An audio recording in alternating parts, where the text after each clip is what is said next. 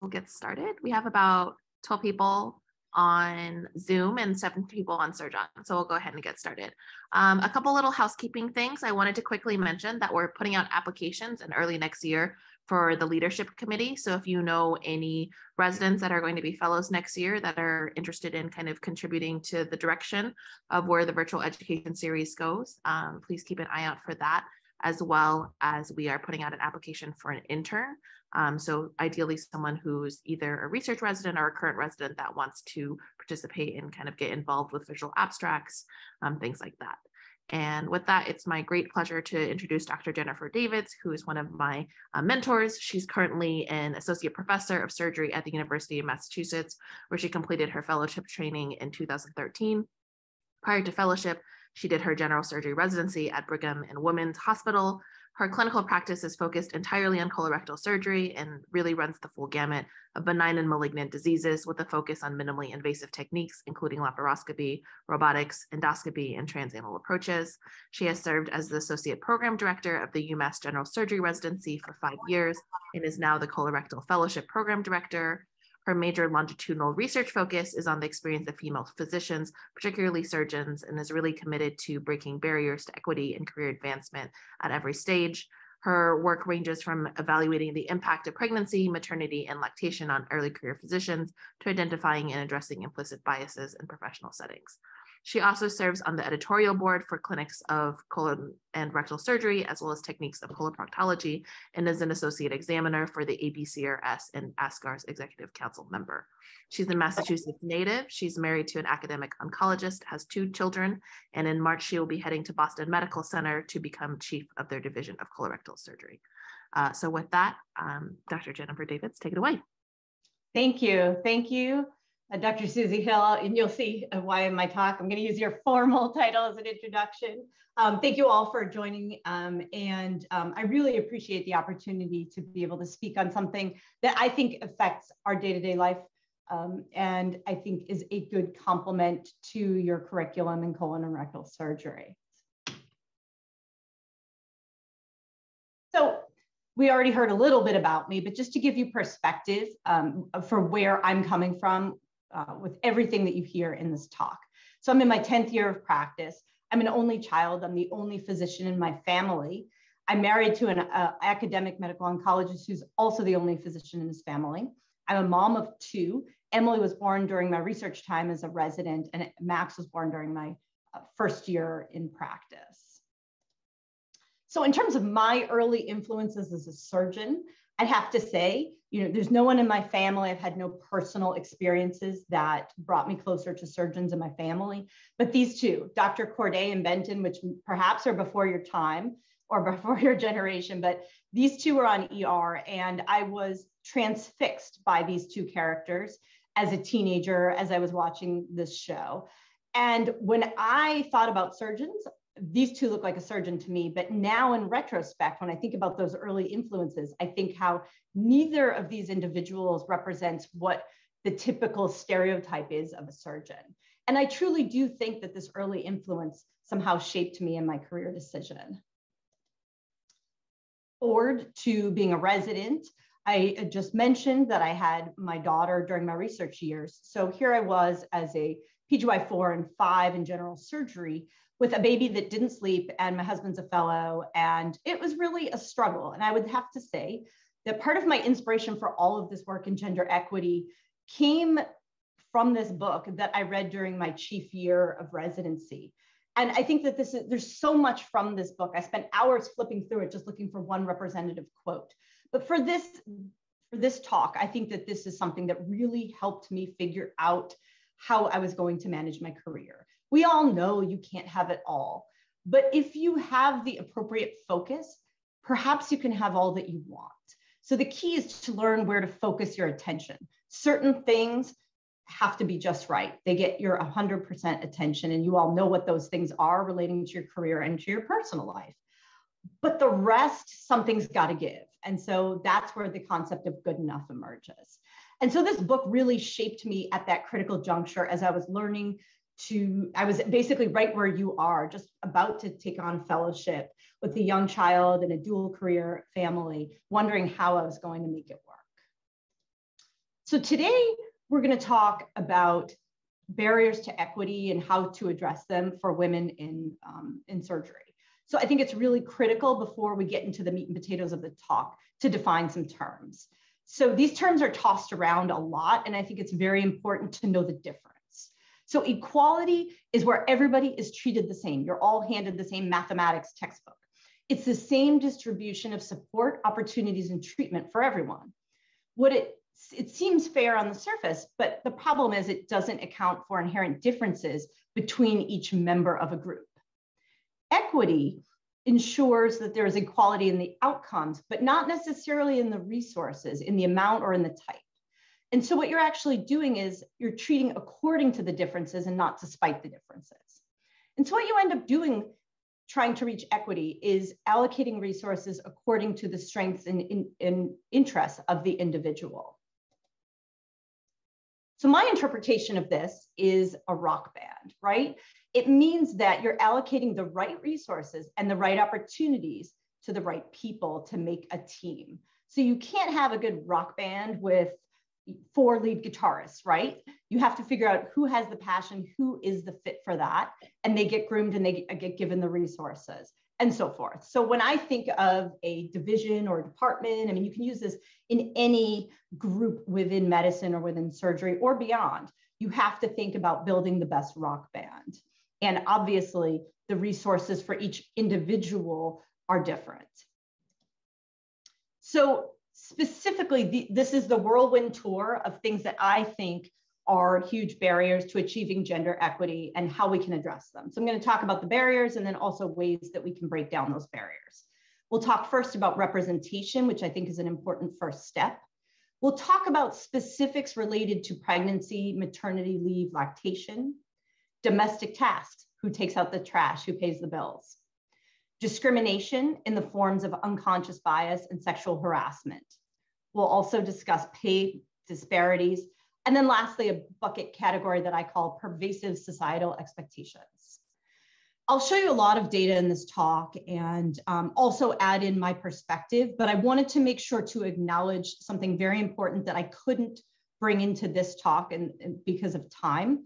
The concept of other underrepresented groups. This is really about women versus men or other groups, but we're not talking about different ethnic, racial minorities, different sexual orientations, and the impact that intersectionality or maybe having more than one of those characteristics, how that affects your career. I think that's an entire separate topic. Another topic that I think is very important with regard to gender equity is ergonomics, and again, for another day. So first we'll talk about representation. So you may have heard about the concept of the pipeline, and we know that issues with gender inequity in surgery are not due to a lack of qualified women entering the field. In general surgery, about 1/3 of current trainees are women and about 1/5 of practicing surgeons. So you can see there's a change in the trend. And that's only amplified in our specialty of colorectal surgery, where almost half of the fellows are women, but only 1 in 5 or so are full diplomates.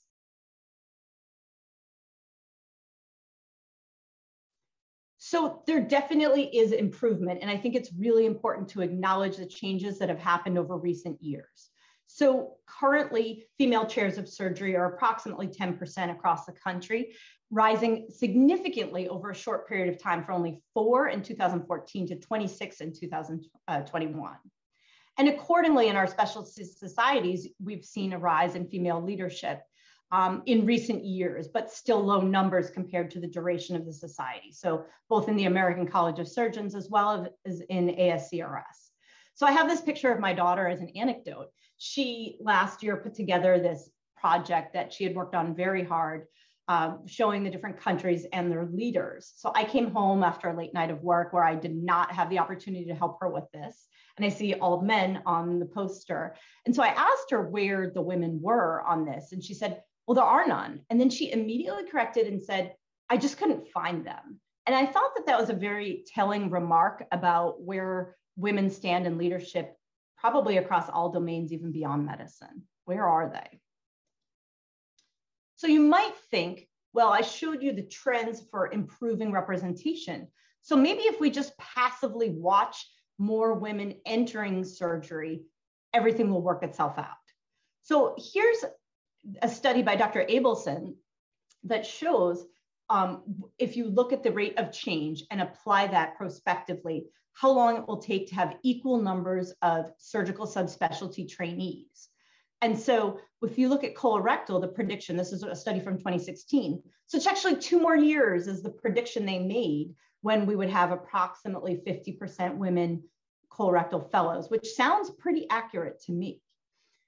At the same time, while we should be very proud of that in our field, if you look at academic rank, there's a sharp contrast here, whereas it will take 121 years for women to reach 50% with regard to full professor status. So that's the year 2137, and I'd rather not wait that long. I don't know about you.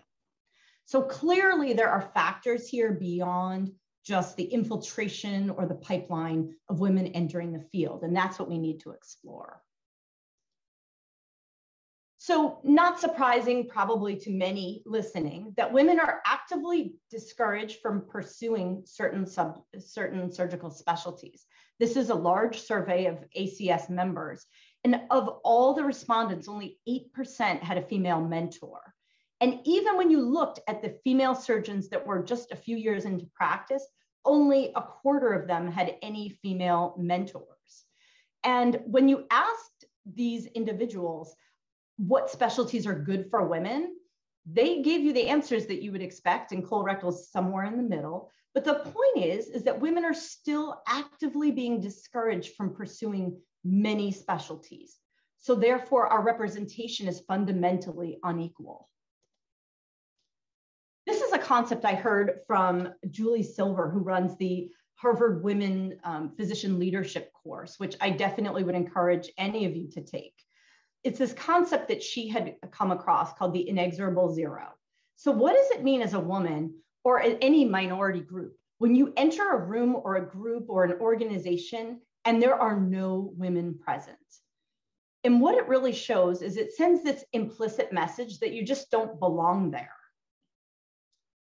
And an application of this that I've seen is this. So Ruth Bader Ginsburg once said, I'm asked when there'll be enough women on the Supreme Court, and I say when there will be 9. People are shocked. But had there been 9 men, no one's ever raised a question about that. And I think this quote speaks to why the concept of the manel or the all-male panel is so inflammatory, why that raised such awareness on social media, and you hear major leaders saying that they won't be part of a manel. And the idea here is this is a manifestation of that inexorable zero. So if there are no women on the podium, it just sends this message to all women that they don't belong there. So one of the things I wanted to know in terms of representation is how we do as a society. So in 2017, I went to ASCRS and we sent a whole crew into the meeting to attend the live sessions and to track the program. So looking at representation, so first of all, the attendees of the conference overall were about 1/3 female. And when you look on the surface, the speakers and moderators were close to that. So you could say, well, that's well aligned with the attendance of the meeting. So that seems good, which it is. But then when you look into it a little bit more by topic, you can actually see a huge range in representation of women, almost 50% in education, but then all the way down to 17% in techniques and technology. So there certainly isn't an even distribution of women throughout the program. And then when you look even more closely at certain subtopics within the formal program, the percentage of women was very low in rectal cancer, robotics, advanced endoscopy, IBD, and healthcare economics. And you could say, that was just 1 year. I mean, that, it's hard to know. The numbers are low overall anyway, which is true. But interestingly, there were a lot of parallels to the ASCRS committee members at that time, with very low numbers in IBD, healthcare economics, and new technologies.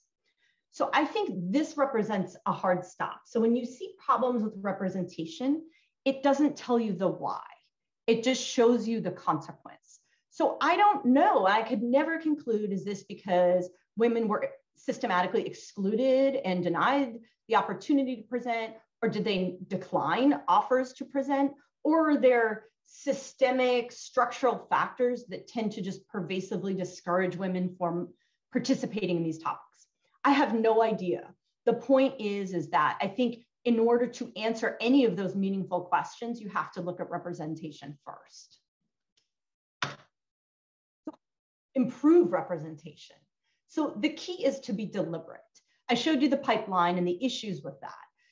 You're not going to get a very well-balanced program or group unless you're very deliberate about choosing individuals that will be a good complement. So simply inviting women to speak on their area of expertise. Looking beyond your network. If you are assembling a panel or a group and there are no women or no minority individuals on the panel, ask around and keep asking until you find. The point is that there are women doing all of these things. It's just a matter of putting in the effort to make sure that you have the appropriate representation. Something simple that can be done is if you are given a chance to present or speak or any kind of opportunity and you need to decline for whatever reason, deliberately suggest a female colleague.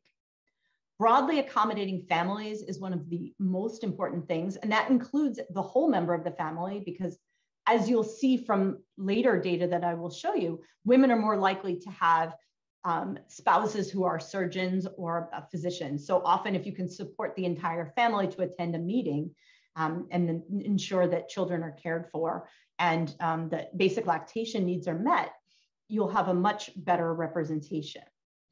Freeing up junior female faculty's clinical obligations, funding their travel expenses can allow those barriers to meetings to be broken and for attendance to improve, because often the reasons why women decline are simple things like these. And then lastly, if you can do nothing else, amplify and engage on social media with some of the work that is being done by women. So one thing I always hear about when talking about representation and women in medicine, women in surgery is, well, the women are tearing each other down. Until the women support each other, why should I support? So there's actually a concept within the business world called the queen bee phenomenon. And this is when you put one woman into the executive leadership. And what happens is there's a natural tendency for anybody in that situation to subconsciously distance themselves from the more junior women in order to gain that much needed acceptance by the male peers. So this is not a cause of underrepresentation, it's a consequence. So how do you fix this? Well, there's this whole concept of more than one. So just be cognizant of it. Sometimes it takes more than one woman to say that you've addressed the issue. And then what happens from there, instead of excluding other women or cutting down that pipeline, you're building an intentional culture of inclusion. Having fair, transparent policies, employing women at all levels, and as someone who's in mid-career, I can tell you that there's a lot of enthusiasm early on for supporting junior women. And then there are people that have achieved tremendous success, but building up the middle of that group who are supporting the juniors and keeping things going is really, really important. And then supporting networking and mentoring. I can't tell you how many women in medicine or women in surgery luncheons or networking events I personally have sponsored or organized, and have had men come up to me and say, well, when's the men in surgery luncheon happening? And I totally get that that is an innocent comment, but the point is that until you recognize the need here specifically for women to network, I think that barrier needs to be broken.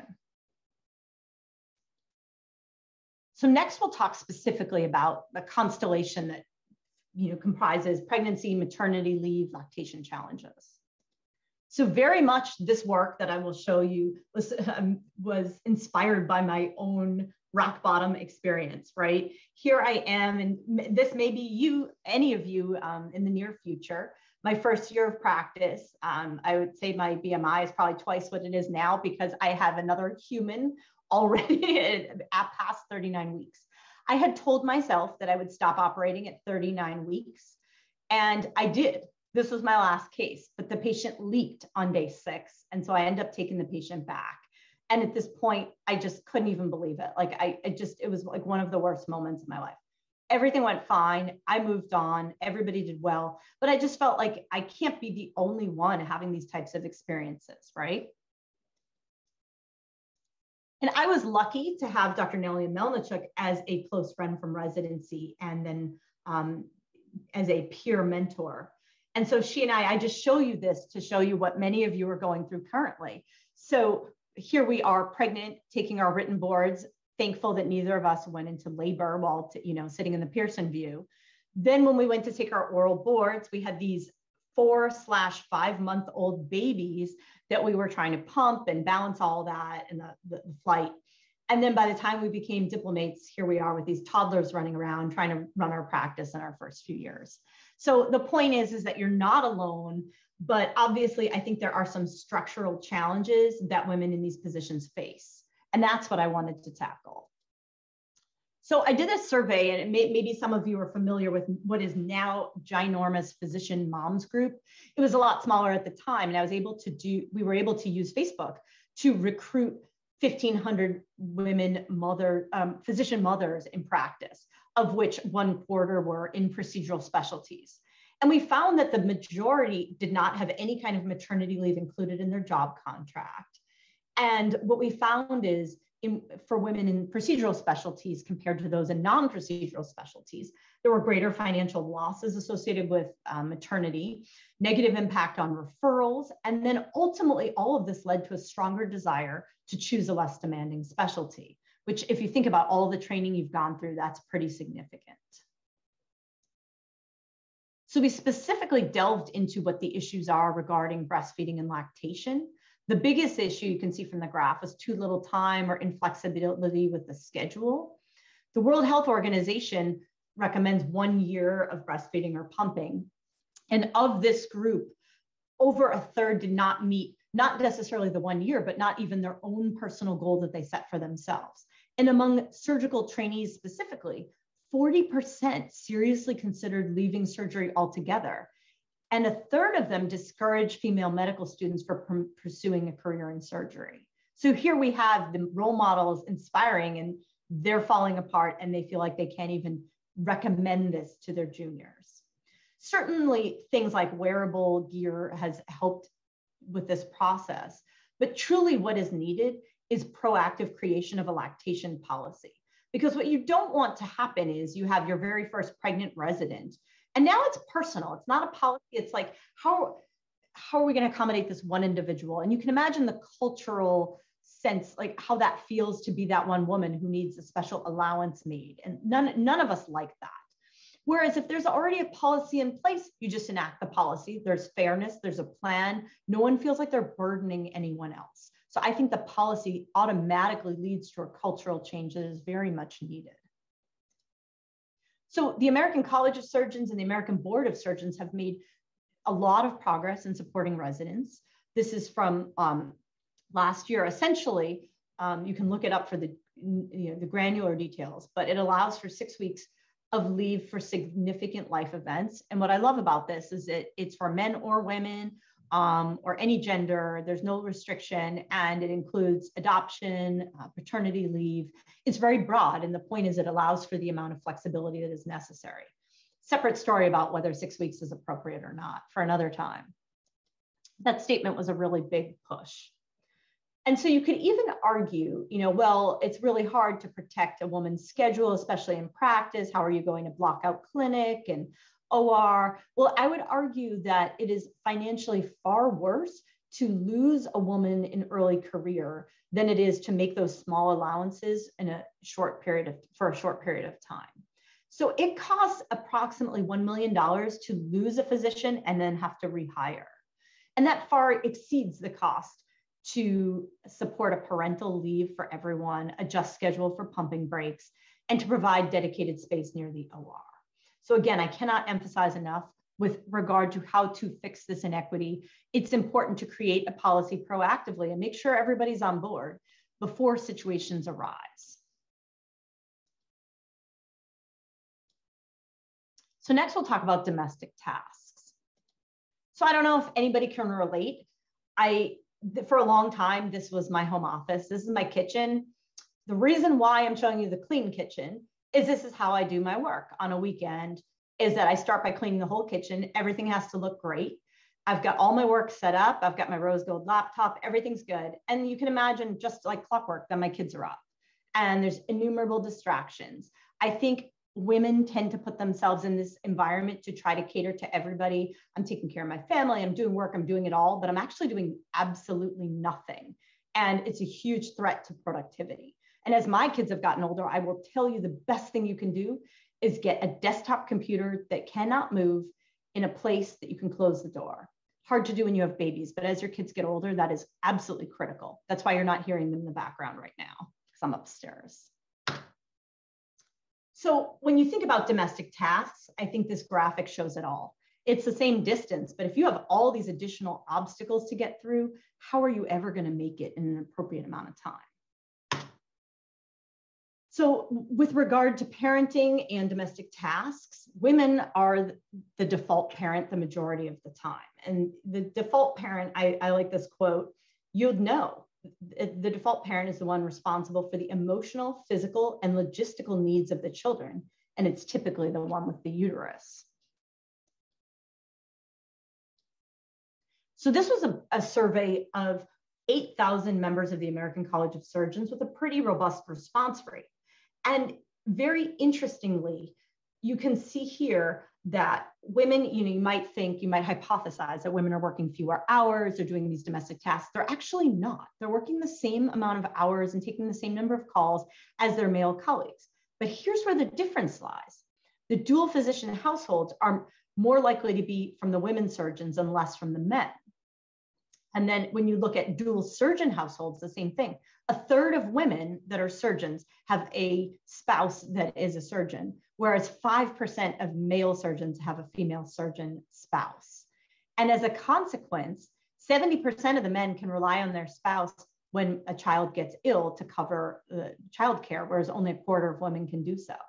So what's the consequence of all this? Well, over half of women felt that raising a child slowed their career advancement compared to only 20% of men. So I think that is a staggering statistic. So I wanted to know more granularity with regard to the concept of domestic tasks. So what we did here specifically is we provided respondents, we did a survey where we gave a laundry list, no pun intended, of all the domestic tasks you could consider that your typical family might need to do. So what we looked at is people who did fewer than 5 domestic tasks in a typical week, comparing to those that do 5 or more. We also then looked at physicians in non-surgical careers versus surgical careers. And there's some interesting results here. So we tried to correlate the performance of multiple domestic tasks with career satisfaction. So overall, there was no difference in career satisfaction in the non-surgical group who did tasks, lots of tasks, and not. So you might hypothesize that maybe they actually want to do some of these things. There shouldn't be a negative connotation with taking out the trash or paying the bills or doing the repairs in the house. Maybe those in non-surgical careers might find some joy in doing those things. Whereas the same is not true in surgical respondents here. You can see that there was a significant increase in a desire to switch to a less demanding career for those who were doing a lot of domestic tasks compared to those who weren't. And the overall rate, regardless actually of career dissatisfaction, was very high in the group. So the easiest fix to possibly say about this is to actually make a list of all the things that everybody does. It's incredibly important to try to divide these things up equitably and to try to invest in outsourcing. And when I say invest, you're investing in your career. I know that, especially at this juncture, outsourcing things may be different from how you were raised. There's that stigma. And it's also like you're paying back your educational debt. But what you're really doing is by paying somebody to do the laundry or whatever it is that you find most onerous, you're actually investing in your career, if that's something that you care about. In the sense that if you don't like doing those things, like I don't, paying somebody to do them may make a big difference for your sanity. So next we'll talk about discrimination, specifically in the form of unconscious bias and sexual harassment. So unconscious or implicit bias refers to a subconscious, unintentional, pervasive belief or stereotype that impacts an individual's action towards certain groups. Unconscious biases lead to what's called a microaggression, which is an indirect, subtle, or unintentional discrimination against members of a marginalized group. So the way I like to think about these is, and you definitely know them if you're a woman or you're in any marginalized group. So actively, the easiest description would be just simply being mistaken for somebody that is not in your role, that maybe has less training. So a phlebotomist, or saying, I never saw the surgeon the entire time I was hospitalized, when as the surgeon, you have been seeing this patient and introducing yourself as such every day. Things like just basic categorization. We used to have a grand rounds where somebody would say, when the surgeon, when he signs in the patient and the nurse, and then she double checks the wristband. Those types of generalizations can be considered microaggressions. Passive examples are just merely being overlooked.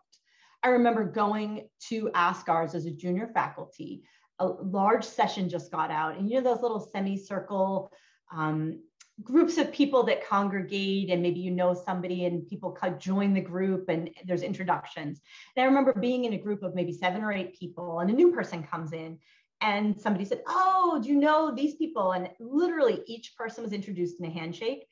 And when it came to me, that person just never said anything, like never introduced me. And the only way I can describe how that feels, it almost makes you feel like you're shrinking in your own space, or that you're just invisible. And once it happens, right? Somebody gets distracted, no big deal. But the point is, when you are a member of a marginalized group, this happens on a minute-to-minute, hour-to-hour, multiple times a day event. And those types of microaggressions can have a cumulative negative effect on how you see yourself and how others view you.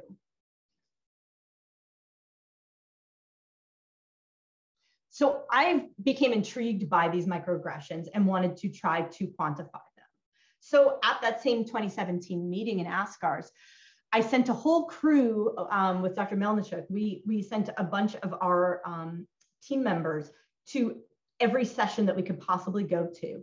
And we tracked the sessions to determine how the moderators were introducing the speakers. So we looked at the gender of the moderator and the gender of the speaker. And we wanted to know, was the speaker introduced by their formal introduction, like Dr. Jennifer Davids or doctor, or informal, which would mainly be Jennifer, Jen, any kind of first name only type introduction. So what we found is that overall 58% of speakers were introduced using a formal introduction, and women were more likely than men to use a formal introduction when they were a moderator. The real difference existed here. Women, there was no major difference, no statistically significant difference in the way they introduced female or male speakers. But for men, they were twice as likely to introduce a male speaker in a formal professional fashion compared to a female speaker. And I felt like this was very striking. And there are many different potential reasons. One of the criticisms of this work was, well, the women tend statistically to be more junior, and therefore that might be a confounder that wasn't accounted for. I would also argue you're on the podium at this point. This was a tripartite meeting. This is an international meeting. If there's ever a time to be equal or to be formal, this would be it. So we intentionally didn't account for that because I think that it actually doesn't matter that much. So what happened with this? And one of the cool things that happened organically from my perspective. So I presented this on the podium and then we published the work. And then for the 2019 meeting, Brian Kahn was a program chair, and he sent out this email to all session moderators and essentially cites the work that we did and said, you can introduce formally or informally, but the key is please be consistent in the manner with which you introduce the speakers. And that's all that was said, was just one email that went through. And then what I wanted to know is, did it work? Like, did that email and did the work that we did have any impact on the following year? So this is where Dr. Hill joined our team as a research fellow and got to participate in this work.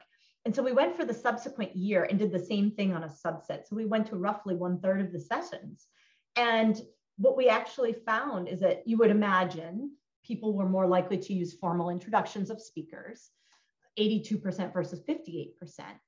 but the disparity with the male moderators introducing women was gone. So it actually made a difference. And I think that a lot of the female speakers, again, tend to be more junior. This may be their first opportunity on the podium.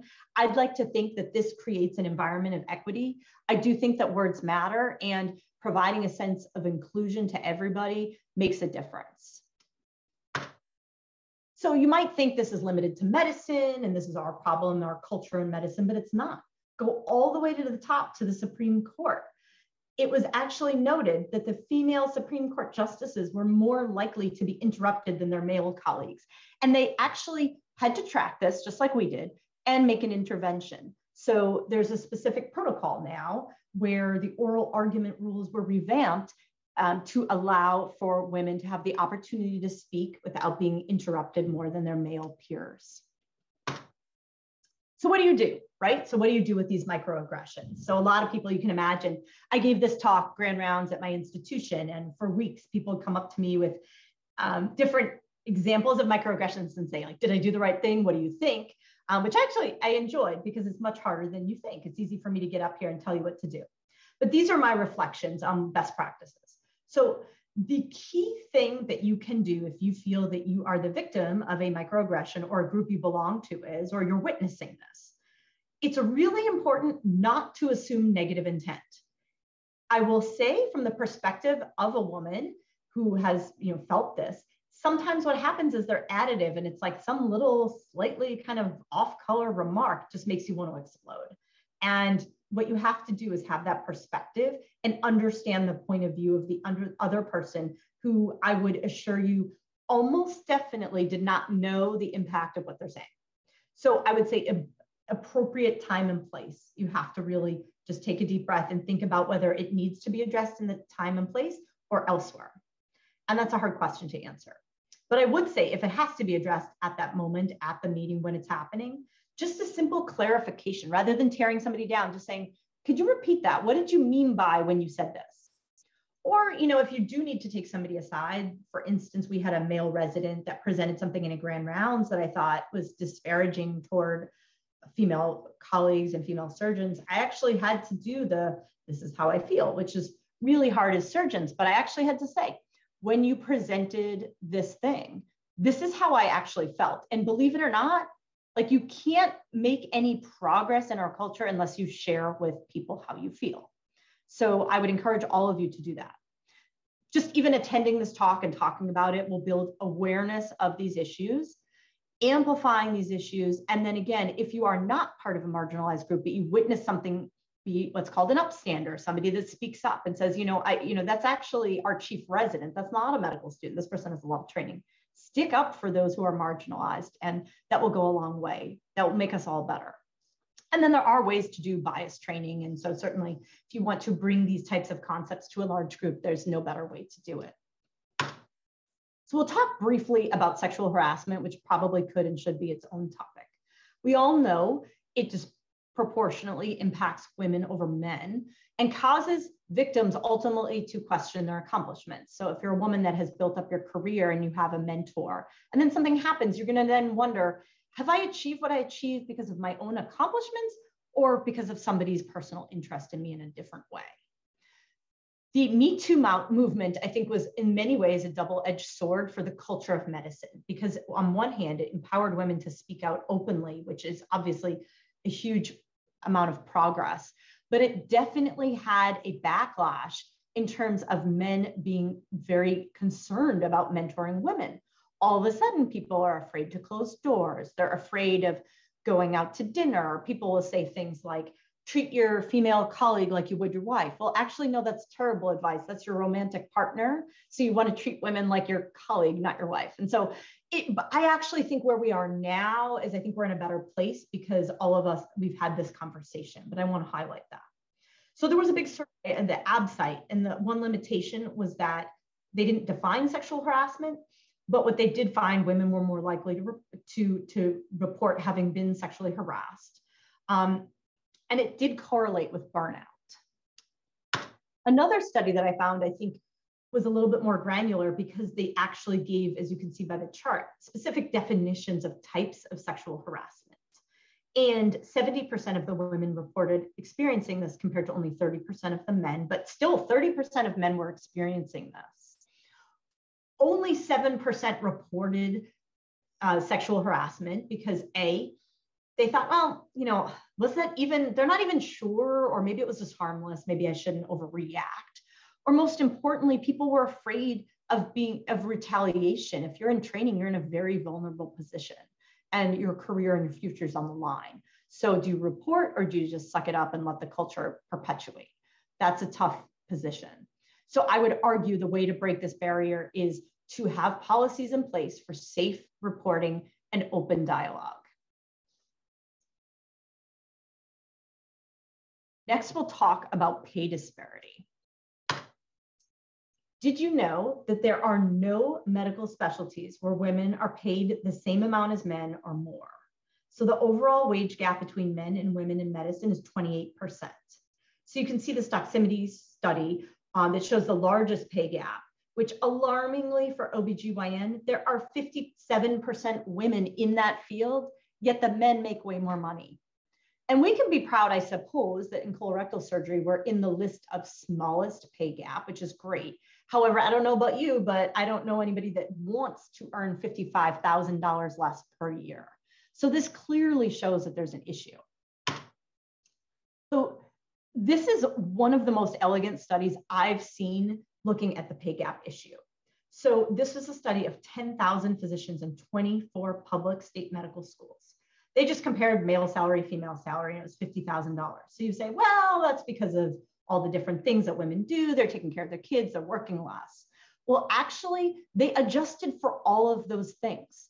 Look at all the things: age, years, specialty, rank, productivity in a very granular way with the research, Medicare payments as a proxy for productivity clinically, the reputation of the place you work and your region. And they still could not explain for 40% of the salary difference. So that leaves you wondering, what other factors might exist that could account for these differences? I think that this is the most interesting study and most relevant that you might take home today. So what happens in surgery when a PCP refers a surgeon a patient and the patient dies? So look what happens. When the female surgeon's patient dies, the PCP refers fewer patients to that surgeon and all other women in that specialty. Whereas for men, good job, you tried, you cared your best for the patient, and you actually get more referrals because presumably there's just the perception of how that care was delivered was drastically different. And then when you have an unexpected survival, you took care of a very high-risk patient, both men and women did get more referrals, but the men even more than the women. I think for anybody that's in practice, and especially knowing all of you are entering practice, I encourage all of you to just be aware of this and be conscious of this. And I think that this is one of the biggest things that we need to improve upon in the culture of medicine. So how do you just correct for the pay gap? So I think that this is fascinating what OHSU did several years back. They had this university-wide initiative, and essentially, right, you can't really tell a department, we're going to give the men less so that we can give the women more. Like, that's not a great way to do it. And they didn't do that. They boosted everybody's salary. They were very transparent. They adjusted for FTE. They had a whole protocol, and they corrected the disparity. The only thing to point out is that actually cost the university $4 million to do that. So the point is, it can be done, but it has to come from like the very top to try to enact these changes, and it takes deep pockets to do so.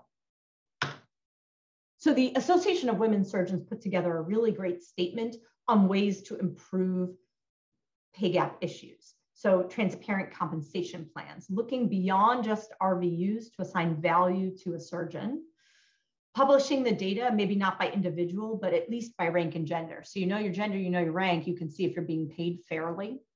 Having performance reviews with clear metrics that are the same for everyone.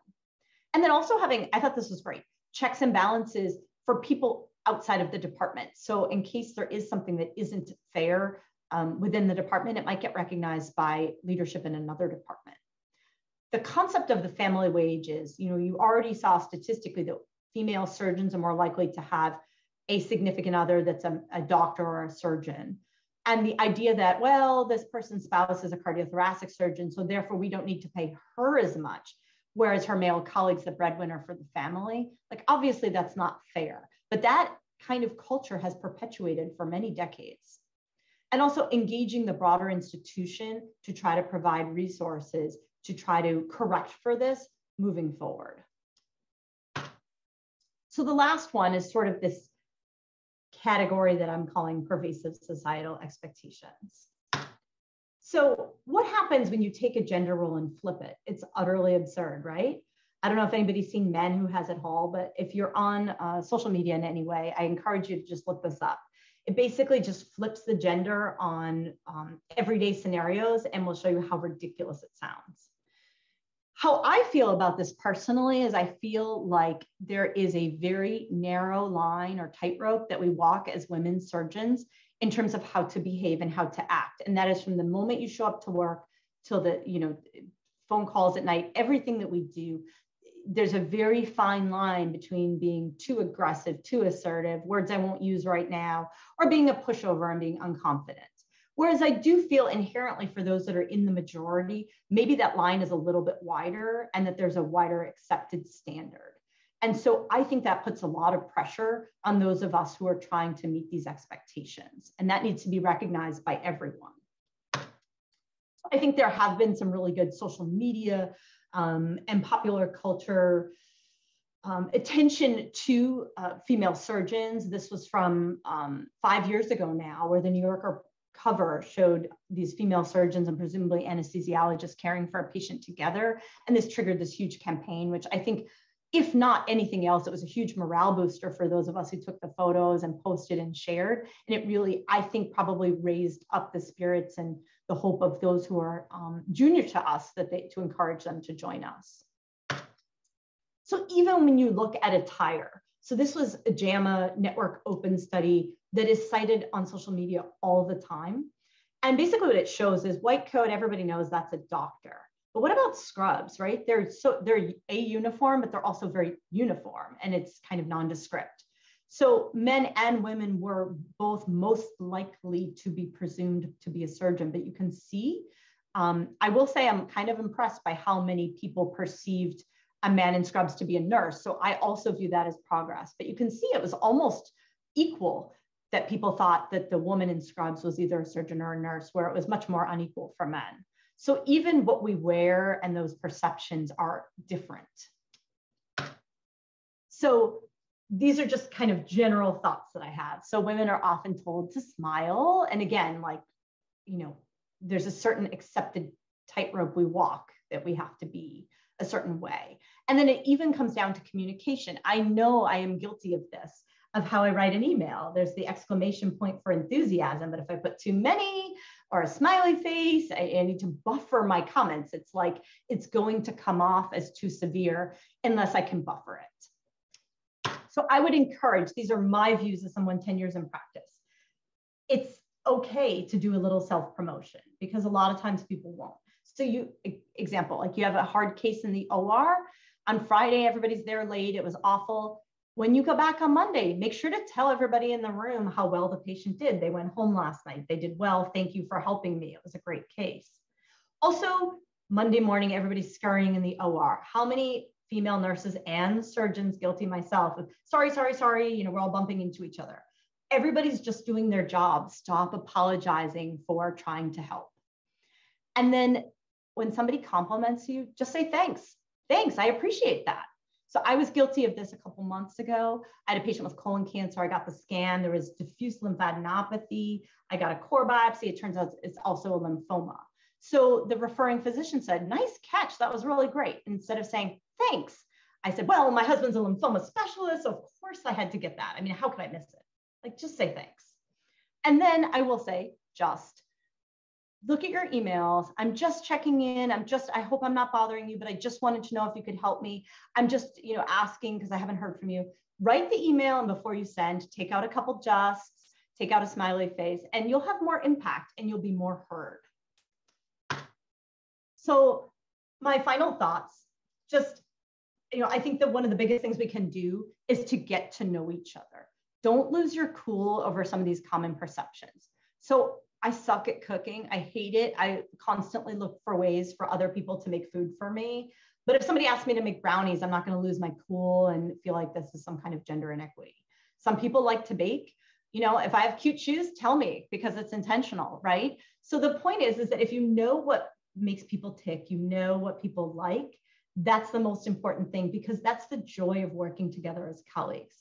I think that sometimes people get stuck on these gender roles and become either afraid to comment about them, or people get very make assumptions about what somebody may have meant. So I think it's really important just to get to know your work family, and that will be the best way to create a positive culture in the workplace.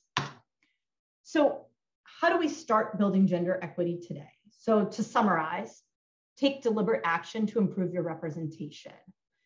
Creating institutional policies before waiting for situations to exist, especially for female faculty and parents. Sharing or outsourcing domestic tasks. Again, it costs money, but it's an investment in your sanity and in your career. And then making conscious efforts to avoid unintentional bias against women. And then using transparency in pay structures.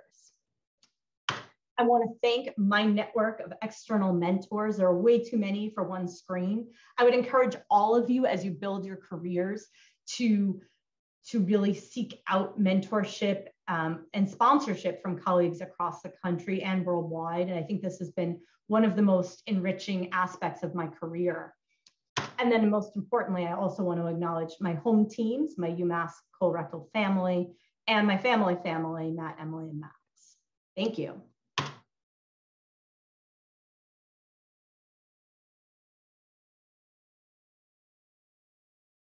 Thank you so much for a wonderful talk. Certainly, I think, as we all are, heading into or starting our interview season, certainly, that pay gap and that wage gap is really on our minds. And in terms of, kind of politely advocating for ourselves and trying to figure out in terms of, pay transparency or, certainly other factors that aren't counted for, but are really important in terms of mentorship and formal sponsorship.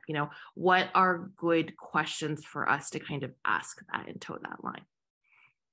That's a great question. And I would say, I love how you specifically said politely ask, right? Because you feel like it's a taboo subject, and perhaps in our lifetime that will change. I would say, I think the answer is probably different for every institution. I think that hopefully you hear something about that, but asking those who work there at different levels might be a reasonable thing to do.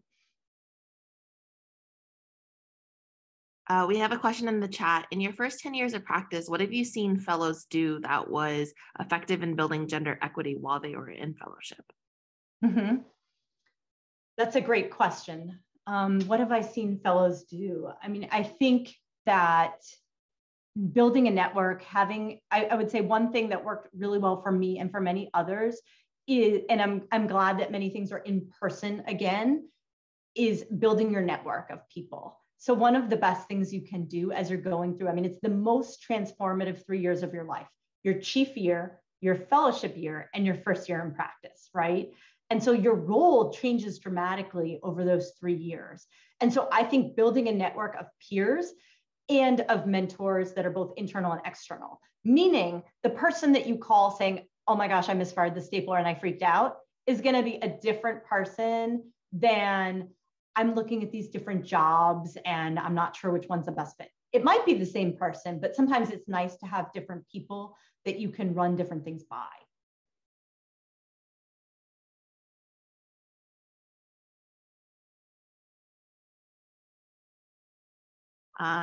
Lots of people in Surgeon just saying that it was an amazing and a great talk.